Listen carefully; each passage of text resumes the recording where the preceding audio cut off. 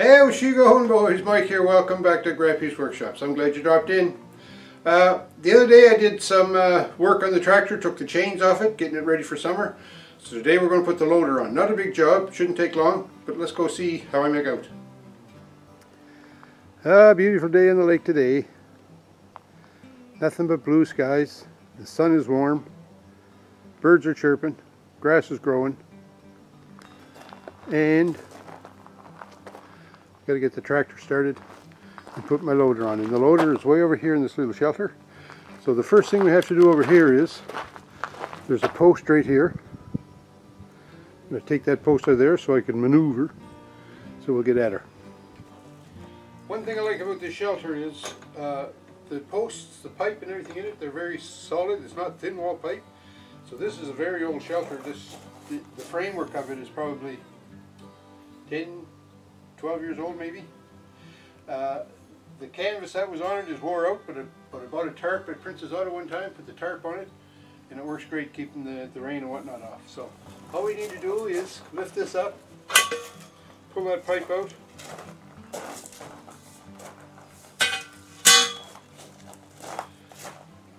move my base here.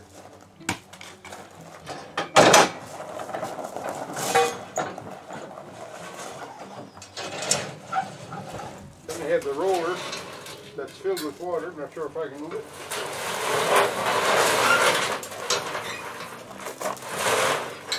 I'm going to move it downhill. Alright, that's out of the way. Now move the lawnmower.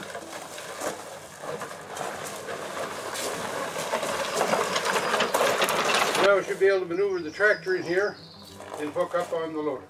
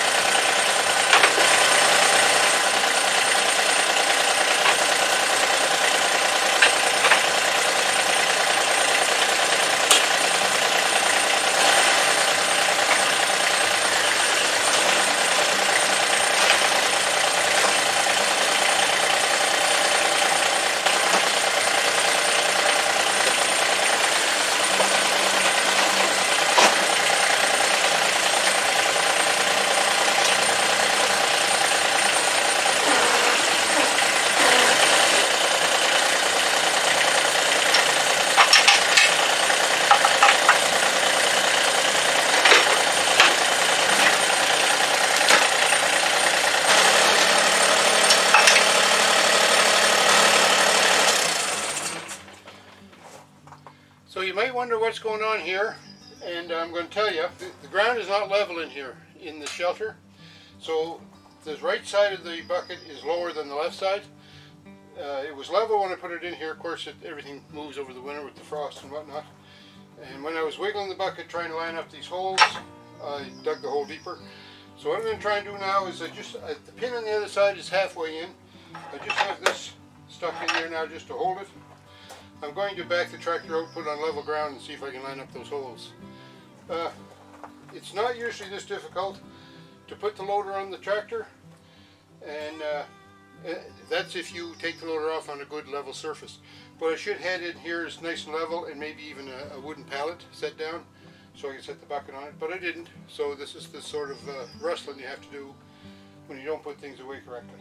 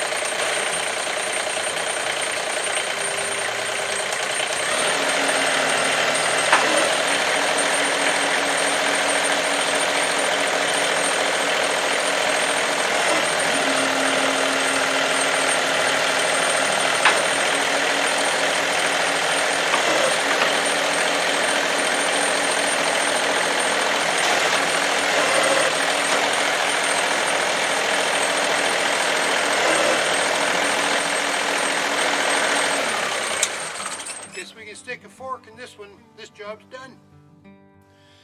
Well, I had a little bit of a problem there getting the loader arms to line up on the tractor, but like I said, that comes from not storing the bucket, the loader, on a good level surface. The loader was not level with the tractor, so like one was this way, one was that way, and never the twain shall meet. But once I got her around front, got her straightened out, and I got the pins put in, no problem. I don't recommend moving the loader around like I did without the pins in and locked. You're only asking for trouble, but I was only coming from the back around to here. I figured I was okay. And then I greased her up, so now we're good. Got some work coming up for the loader, so stay tuned for that. In the meantime, folks, I hope you enjoyed this video. Don't forget, thumbs up me, and leave some comments. We'll talk to you.